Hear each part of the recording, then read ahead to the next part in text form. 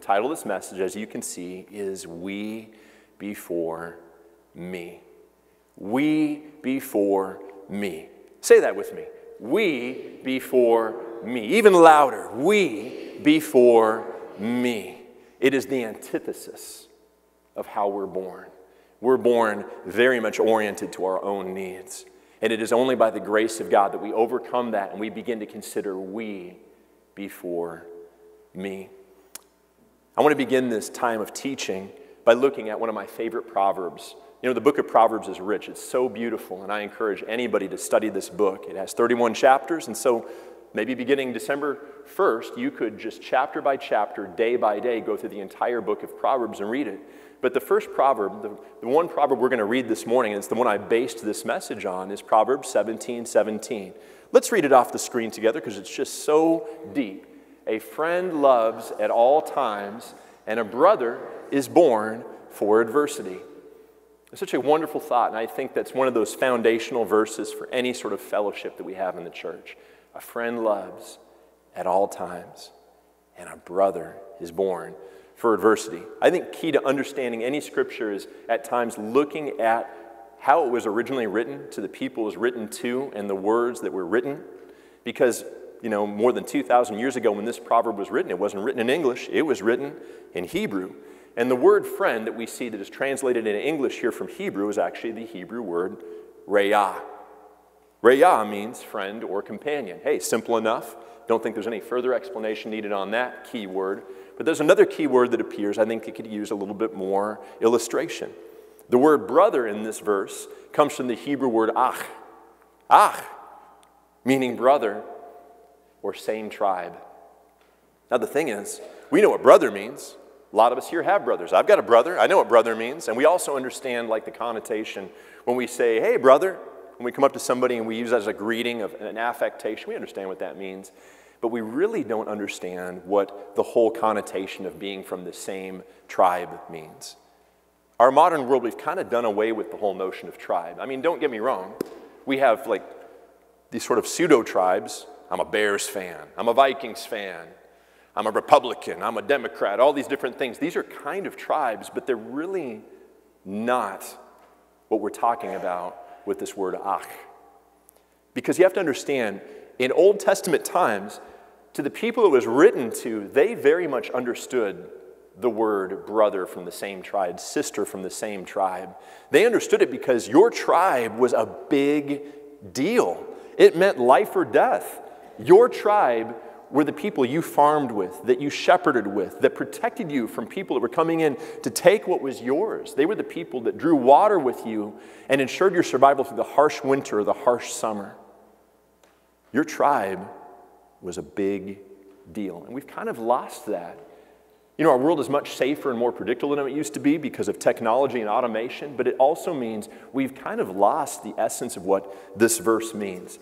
But you know, a year and a half ago, my wife Andrea and I were on a trip, and we saw, it just brought me back to something, an illustration of what the whole notion of tribe is in our modern world. You know what it was?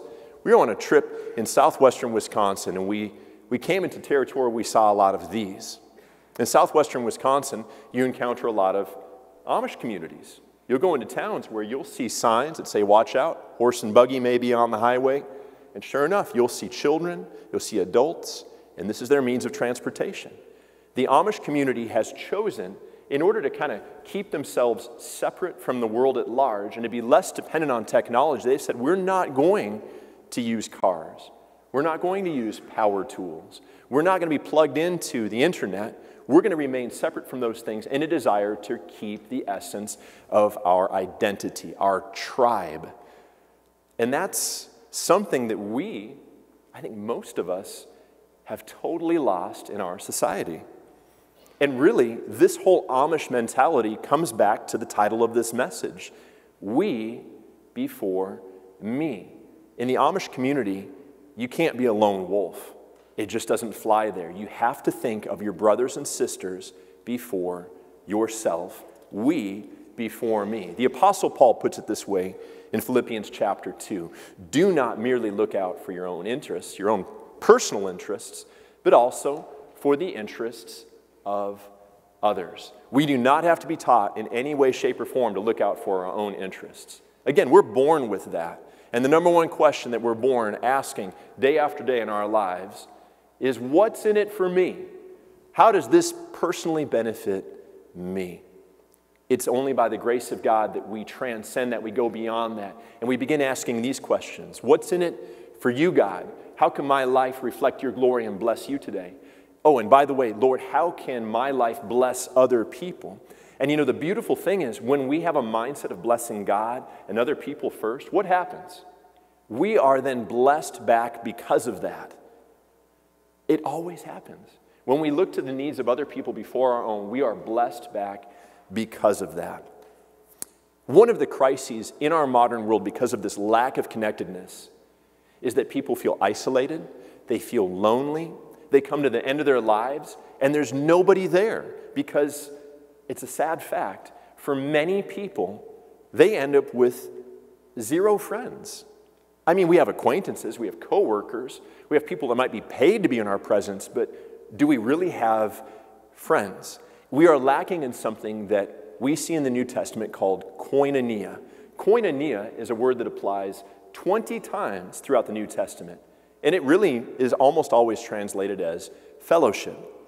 It's a Greek word, and we see it in Acts 2:42.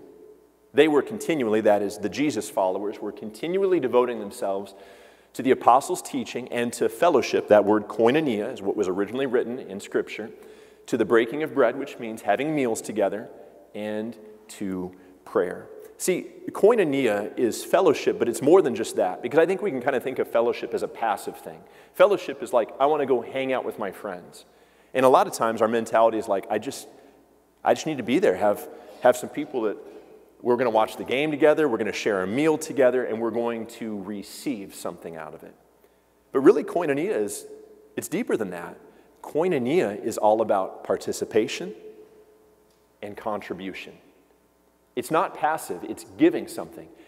And I can think of a beautiful illustration of this concept. Hey, I'm going to go right back to the Amish community. I want to show you a picture of something. Everybody know what this is right here? What's that? That is amazing. Almost everybody here recognizes that. Few people have any background or experience directly in the Amish community, and yet we know what this is. This is an Amish barn raising. This right here is a community coming together saying, we're going to bless a family, we're going to bless an individual, because that person cannot do it by himself or herself. We're going to collaborate with our hands, our God-given efforts, and we're going to build something together, we before me. Say it again, we before me. That is a perfect illustration of what koinonia fellowship is about. It's not passive. It's not, what's in it for me? I'm going to receive, give me. It's participation and contribution. In his letter to the church in Rome, what we know as the book of Romans, the Apostle Paul sets out what I think is a beautiful roadmap of what this we before me is supposed to look like in our lives. And so I invite you, as you're able, to stand with me as we read through Romans chapter 12, verses 9 through 21, this roadmap of we before me. Apostle Paul writes this: love must be sincere, hate what is evil, cling to what is good, be devoted to one another in love, honor one another above yourselves. Never be lacking in zeal, but keep your spiritual fervor serving the Lord. Be joyful in hope, patient in affliction, faithful in prayer. Share with the Lord's people who are in need. Practice hospitality. Bless those who persecute you. Bless and do not curse. Rejoice with those who rejoice and mourn with those who mourn. Live in harmony with one another. Do not be proud, but be willing to associate with people of low position. Do not be conceited. Do not repay anyone evil for evil. Be careful to do what is right in the eyes of everyone. If it is possible, as far as it depends on you, live at peace with everyone. Do not take revenge, my dear friends, but leave room for God's wrath, for it is written, "It is mine to avenge. I will repay," says the Lord. On the contrary, if your enemy is hungry, feed him. If he is thirsty, give him something to drink. In doing this, you will heap burning coals on his head. And then finally, do not be overcome by evil, but overcome evil with good. This is the word of God for the people of God. Thanks be to God. You may be seated. This right here is such a great roadmap for us to understand how exactly do we live a life that says we before me. It's one thing to set out and say we want to do that, but I think Paul gives some very practical applications, some great challenges in here for us to understand how we put others before ourselves. And so beginning in verse 9, I want us to just take a look at that. Paul writes, love must be sincere, hate what is evil, cling to what is good, be devoted to one another in love, honor one another above yourselves. Again, that concept of we before me. Paul is not saying here or in Philippians 2:4 that we can never look over on our own interests. He's just saying honor others above yourselves. Put others first. God first, others second, yourself third. Continuing on in verse 13, Paul writes, share with the Lord's people who are in need, practice hospitality. One of the important functions of our church is to share with those in need. Therefore, we give. We give to those in need. We support those who don't have enough. And we practice hospitality in that we make this place welcoming and warm. This afternoon, you heard it earlier, Connor asked for a show of hands of those who are part of Light Keepers. Light Keepers can simply be called this, a ministry of welcoming and hospitality in our church. They're going to decorate. And why? Because we want this place to sparkle. We want this place to just sing with the love of Jesus. From when people just drive by or peek in the windows or come in here in the sanctuary of the Commons, that it would be beautiful that they're drawn here, that they want to spend time here. That's hospitality, making people feel welcomed and loved. Paul says, bless those who persecute you. Bless and do not curse. How hard is that challenge? Oh, it's one of the hardest in the entire New Testament. Bless those who persecute you. Bless and do not curse. Oh, that's so hard. Because when people make our lives miserable, what do we want to do in return? We want to curse them. We want to trash them, if not to their face, at least to everybody else behind their back. But Paul is saying the opposite. Bless those who persecute you. Bless and do not curse. Have you thought about maybe praying for somebody who's making your life miserable? He's going to have more words about that in a moment. He also instructs us, rejoice with those who rejoice and mourn with those who mourn. And important, it's such a key function of the church is this, is that we are here in fellowship so that when people are rejoicing, we share in that joy. You ever gotten great news, the birth of a child or a grandchild, a promotion, a new house, and you just can't wait to share it with somebody? Your heart is full. And if it's just you that gets to know that news, you have joy, but it's limited. It's when you share it with other people that your joy is really made full. That's part of the function of the church, is that we rejoice with each other. But probably even more importantly, we are here to mourn with those who mourn. People who have gone through the loss of a loved one. They're in a time of unbelievable, sometimes unspeakable tragedy and loss. And it doesn't mean that we can come in and fix that loss. But it does mean this, by the power of the Holy Spirit in a small way, we can share the love of Jesus just by being present for them, by praying for them, by just sitting with them quietly and listening, being there for them. That's what it means to mourn with those who mourn. Never shy away from that. When the Lord brings somebody to you who's hurting, rather than running away out of awkwardness or being uncomfortable, say, Lord, I'm going to ask your supernatural help in this situation. Give me the words to say and to keep me away from the words I shouldn't say, to be present and to minister in this moment. Continuing on, Paul writes in verse 17, do not repay anyone evil for evil. Be careful to do what is right in the eyes of everyone. If it is possible, as far as it depends on you, live at peace with everyone. Live at peace with everyone. Is that an easy thing to do? Well, actually, that's kind of begging the question. Is it possible to really live at peace with everyone on this planet? Did Jesus live at peace with everyone? Did Jesus encounter conflict? I see you shaking your head there, Jim. It's right. Jim, everyone, Jesus, he came into conflict with the Pharisees. He came into conflict with his apostles. He came into conflict with crowds. And it's not because Jesus was there to stir up trouble and to create enemies. It wasn't that. It was that in living our lives, we are at times going to encounter conflict. But read what Paul is saying here. He's saying, in the eyes of everyone, if it is possible, as far as it depends on you, live at peace with everyone. What he's urging us to is, instead of being pugnacious, people who are quick to an argument, quick to disagree, quick to show people where they're wrong, and quick to judge people, he's saying be the opposite. Be gentle. A soft answer. Be one that shows grace. Give people grace. Give an allowance for people in, maybe when they want to fight with you, that you just say, I'm not going to return fire. As far as it depends on you, live at peace with everyone. The reality check is this: even if we do everything right, even if we try to be as gentle and gracious as we can to people around us, we're still going to encounter conflict. But let's not ourselves be the source of that conflict unnecessarily. Continuing on in verse 19, Paul writes, "Do not take revenge, my dear friends, but leave room for God's wrath. For it is written, 'It is mine to avenge. I will repay,' says the Lord." Paul is quoting the Old Testament right here, and he continues on in verse 20. He writes more about this. "On the contrary, if your enemy is hungry, feed him. If he is thirsty, give him something to drink. In doing this, you will heap burning coals on his head." What Paul is referring to is this, is taking the human dynamic and completely flipping on its head. The human dynamic is this: he hit me first. I had no choice but to hit him back. Somebody's done me wrong, I'm going to settle that score. The human dynamic is that we are going to look out for our own interests, and if somebody hurts us or someone we love, we're going to hurt them right back.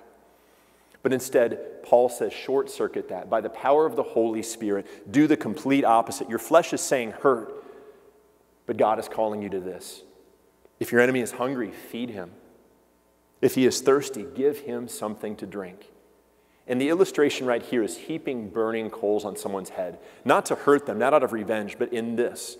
In that sometimes by giving somebody something they don't deserve, by blessing them when maybe what they have coming is not a blessing, by being gracious over and above, showing the love of Jesus just like he showed to us when we didn't deserve it, in doing that, it's amazing how God can sometimes transform enemies and turn them into friends. Because those burning coals represent this, our conscience. The Holy Spirit interacting with our conscience and saying, you were wrong. It's an opportunity for someone to come to repentance and to change and to overcome that cycle of conflict that we find ourselves mired in time and again. And then wrapping up everything in this chapter, Paul writes this in verse 21, "Do not be overcome by evil, but overcome evil with good." Friends, I'm going to confess something to you. In this world, seeing all that's going on around us, not just here in the United States, but in the world, my heart is hardening. And that's because we are encountering in this world things that they should disturb all of us. These are hard times for so many. God is blessing us despite those things and through those things and in those things. And yet, we are bearing witness to just some of the most difficult things that people can go through, and it's happening in our community, it's happening in our nation, it's happening in our world, and it troubles me. I have no doubt that everyone here reads the news, and we're troubled by some of those same things. But the question is, what are we doing in reaction to those things? The human condition would just get hard in our hearts. And the reason for that is simple. When we encounter things that make us fearful or anxious or angry, our hearts become hard as a protective mechanism. It's really simple. We feel like we're under attack, or those we love are under attack, or institutions we believe in under attack, and so we harden our hearts because we're angry and we're fearful. But that's not the position that God wants us to take. Paul reminds us, do not be overcome by evil.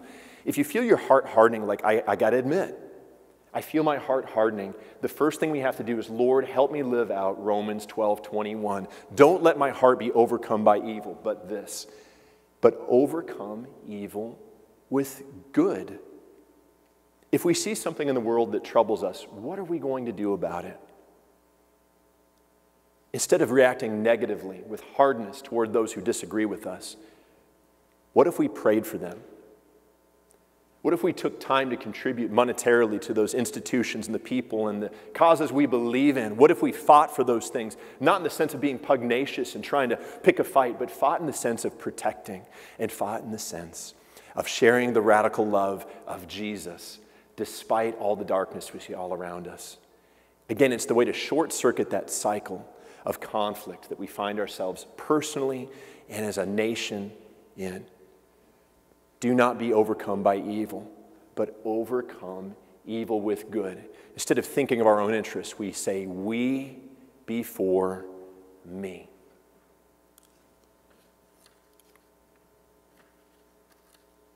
You know, again, I just come back to that picture of that Amish barn raising. And as we look at those individuals right there, I promise you, there's conflict in that community. There are people who are jealous of one another. There's people that they've got long-standing grudges with one another, but what they do is they set those things aside in order to participate and contribute to one another's lives. That koinonia fellowship that all of us are deeply longing for is on display right here. And in the same way, we, as Christ followers here in Geneseo, Illinois, we're called to that same kind of fellowship. And so we always in our messages try to include next steps. What can our next steps be if the Lord is speaking to you about this concept of we before me, of koinonia fellowship in your own life, of participating and contributing? Well, our next steps might look something like this. How about this? We have tons of opportunity for koinonia fellowship right here in our church. It starts with this. We have ministries that would welcome your participation and contribution. Light keepers this afternoon with decorating. The worship ministry, we would be delighted to have you be a part of what we're doing. Youth ministry, children's ministry, women's ministry, men's ministry. We have outreaches to feed the homeless in Rock Island. We have outreaches that provide beds for children here. We have so many ways that we can participate and contribute through the church. But it's not just the church. We have organizations here in our community. The Geneseo Atkinson Food Pantry, Rebuilding Together in Henry County, is a great way to contribute and participate. These are 100% valid ways to practice koinonia fellowship in our community. And I urge you, don't just think about, head out to the information center. Go there and you'll find tons of ways you can participate in that kind of fellowship. But let me give you a real personal challenge this week. And it's a simple one, but I absolutely believe this can be a stepping stone to something profound. Think of somebody right now. Ask the Lord, Lord, show me somebody that I can spend an hour of quality time this week, maybe over coffee or buy them lunch or just spend time by going to their house and checking in on them. If there's somebody that's unable to leave their home because they're shut in, spend time with someone in koinonia fellowship, where you are participating and contributing to their life, listening to them, finding their needs, praying for them. See, instead of just going to your same old tried and true friends, maybe find somebody you haven't connected with in a long time, or maybe find somebody you've never connected with. Build a bridge. Be the love of Jesus to somebody. And again, by pouring out your life, by spending time in fellowship with somebody else and putting your focus on them before yourself, I promise you, you will be blessed as a result of that. If we as a church, even a small percentage, took that seriously and did that this week, I promise you, we'd be a better connected church, a richer and more fellowship-driven church just this week. It is amazing what one small step can take on the path towards something big. And so with that, I'm going to ask you, as you're able, would you stand with me as we pray over everything we've read this morning?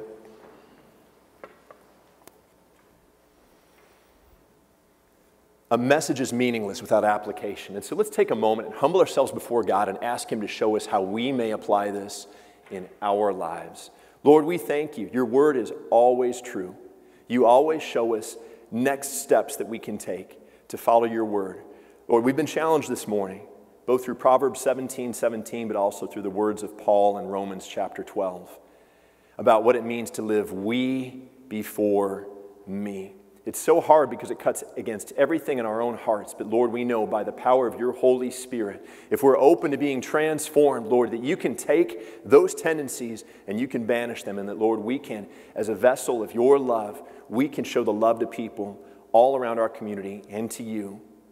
And from that, Lord, we trust we would be blessed. So, Lord, we make this personal. We humble ourselves. We don't have it all figured out. Lord, show us the next step for us today. Whether it's to sign up to participate in ministry here, whether it's just to get on our phone or call or text someone and invite them to fellowship this week, Lord, we pray that you would show us how we can apply this.